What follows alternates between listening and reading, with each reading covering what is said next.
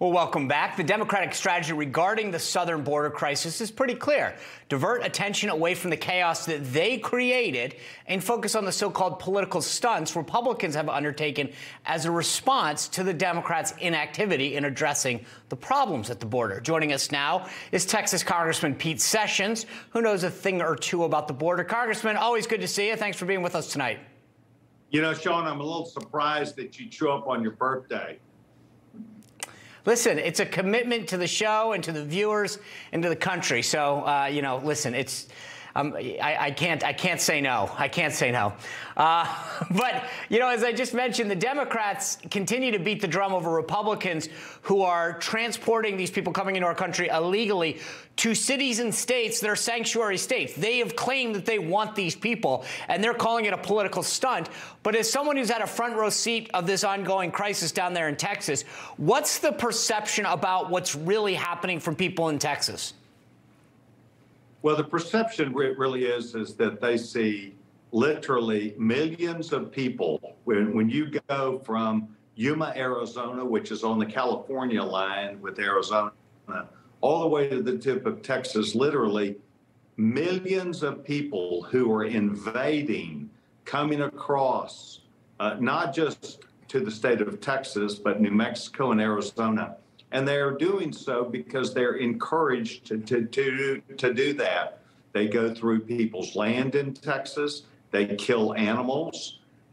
They take advantage of environmentally sensitive areas. But the worst part is that this is an invitation against the laws of the United States. The President of the United States has taken advantage of effective federal law enforcement who now are violating their oath of office based upon the President of the United States. And it is sad, as we have seen in community after community all across this country, not only the flourishing of drugs, but the deaths that have come associated with these terrible drugs, heroin, methamphetamines, and fentanyl. And so it is ruining not just a generation of young Americans, it is causing people to become addicted to these dangerous drugs that is killing our children. And this is the cost that is being made by every single Democrat in Congress and this administration, who not only have given them free license by being quiet, but what they're doing is funding this effort also.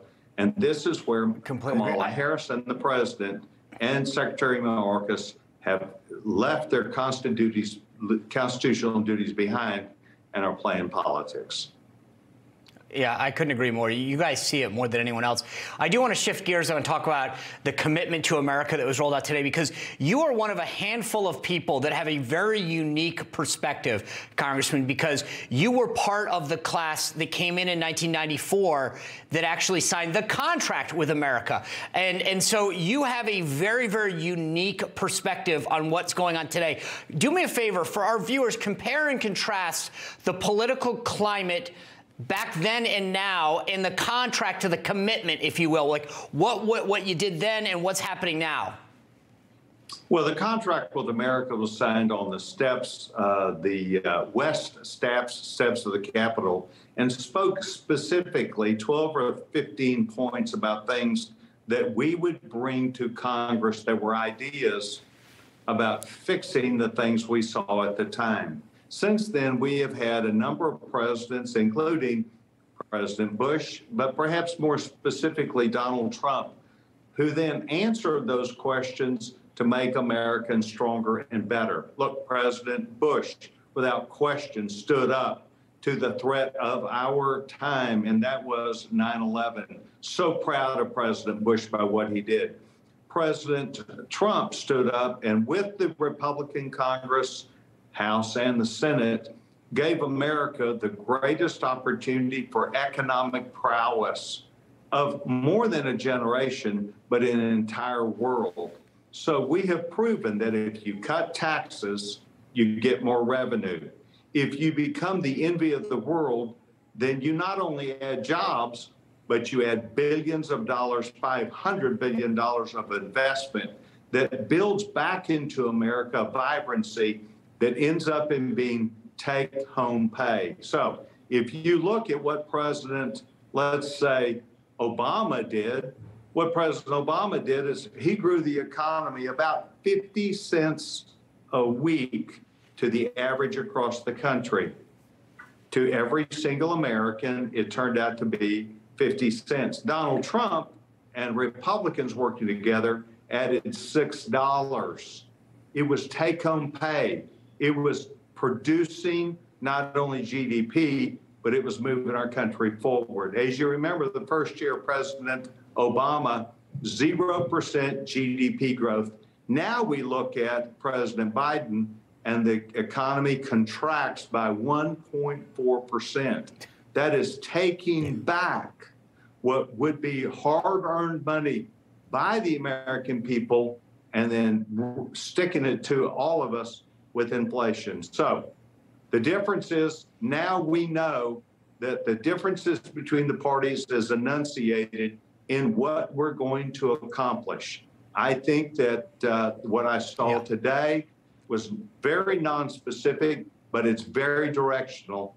And we need to make sure Republicans sell the fight to the American people and get them to come and vote us back in the majority with the confidence that we can give them about turning around not just constitutional government, not just at the border, but economically the things which we have done in the past, which you know, as chairman of the Rules Committee, we very effectively did in 12, 13 forward.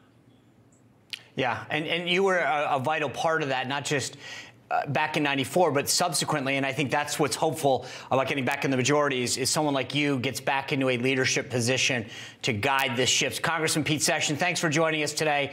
It's always a pleasure to spend my birthday with you, and I wish you have a great weekend. Thank you, Sean. Tell your parents I said hi. Will do. Will do. Thank you very much.